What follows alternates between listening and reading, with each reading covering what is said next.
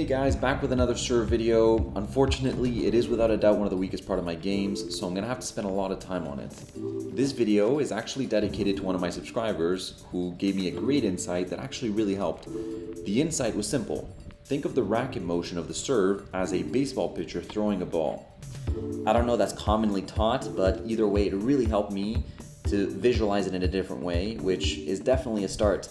Serves have always been very counterintuitive to me. They've always felt very unnatural, so at least now I know what I'm trying to do. So this one's for you, Sasha. Thanks for taking the time to comment, and if anyone else sees more mistakes, let me know. It really does help. The playing conditions were not ideal. There was a little bit of wind, but definitely not enough to stop me from going out and practicing. Almost enough to break my camera. Luckily I have ninja-like reflexes, so it's all good. I'm still not involving my elbow in the motion like I should, as well as a bunch of other things, but it feels like a step in the right direction for once, however small that step may be. Tournaments are restarting here in France, which is amazing.